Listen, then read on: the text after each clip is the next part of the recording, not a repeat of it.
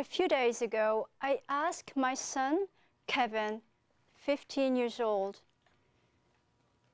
Kevin, do you miss Florida? Is there anything you regret about living Florida? In a very nonchalant way, Kevin answered, no. Actually, if I had any regret at all, it would mean that I did not learn the lessons I was there to learn.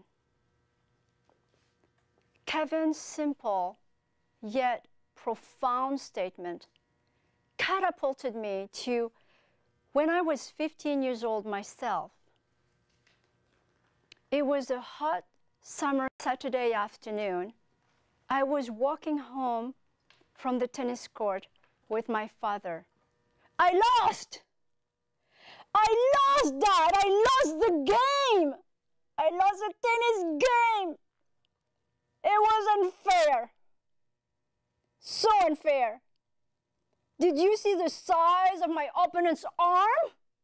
It was bigger than my two thighs combined. What about her hand? She could hold my head in her hand. It was so unfair. I hate this game. I hate tennis. I hate life.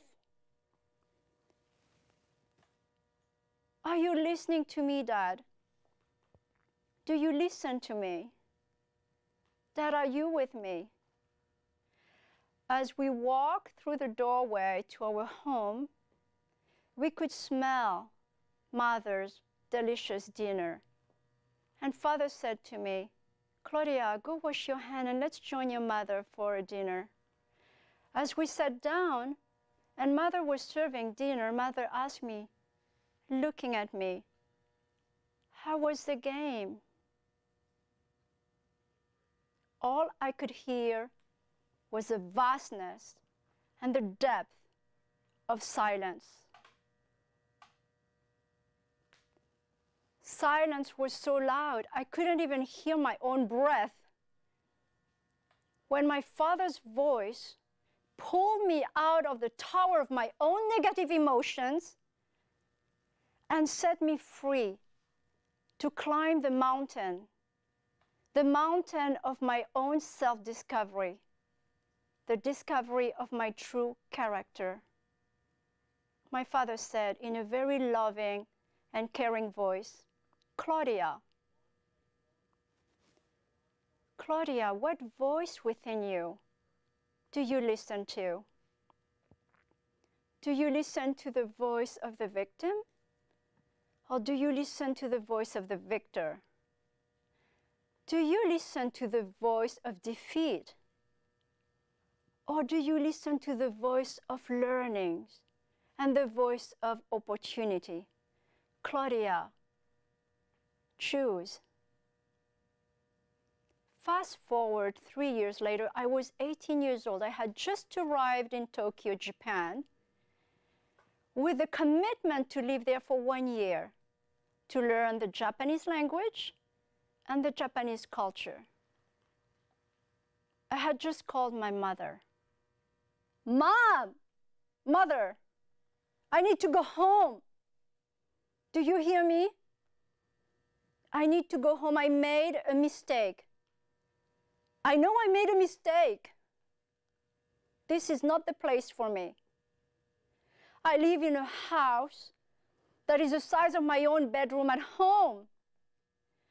I sleep in the same room with 3 other people, and my bed is a mattress that I rolled out at night and I roll up in the morning. I'm not meant to live this way.